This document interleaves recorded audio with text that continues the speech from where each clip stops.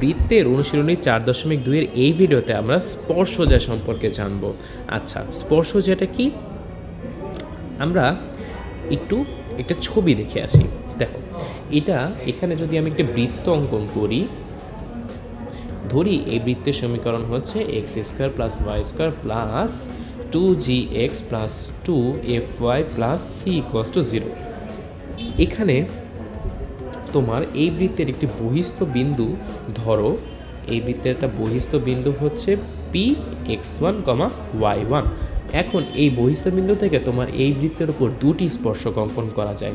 একটা হচ্ছে দেখো এই যে এইভাবে একটি স্পর্শক, আরেকটা হচ্ছে একইভাবে এইভাবে একটি স্পর্শক, দুইটি স্পর্শক অঙ্কন করা যায়।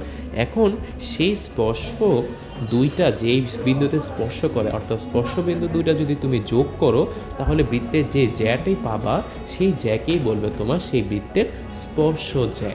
তাহলে একটা বৃত্তের স্পর্শ জ্যা আমরা হচ্ছে নির্ণয়, এই স্পর্শ জ্যার সমীকরণটা কি হবে?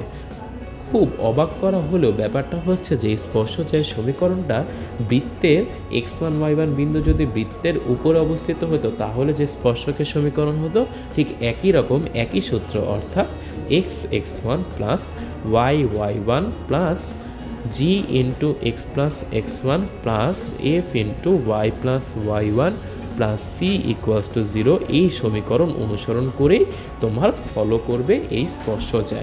তাহলে আমরা এই বৃত্তে কোনো বৃত্তের স্পর্শ জ্যা অথবা বৃত্তের উপরিস্থিত বিন্দুতে অঙ্কিত স্পর্শক, এই দুটো ক্ষেত্রে একই সমীকরণ, এই x1 plus y1 plus G into x plus x1 plus F into Y plus y1 plus C equals to 0, এই সমীকরণটা ব্যবহার করে সহজেই দুটো ক্ষেত্রেই আমরা প্রথম ক্ষেত্র হচ্ছে বৃত্তের উপরস্থিত বিন্দুতে স্পর্শক অথবা বৃত্তের বহিস্থ বিন্দু থেকে অঙ্কিত স্পর্শক দ্বয় যে স্পর্শবিন্দুগামী যে জ্যা, সেই জ্যায়ের সমীকরণ হচ্ছে এই একই সমীকরণ। তাই আমরা হচ্ছে একই সমীকরণ দিয়ে দুটো ক্ষেত্রেই আমরা ব্যবহার করতে পারি। আচ্ছা, আগামী ভিডিওতে আমরা কমন বা সাধারণ জ্যা সম্পর্কে জানব।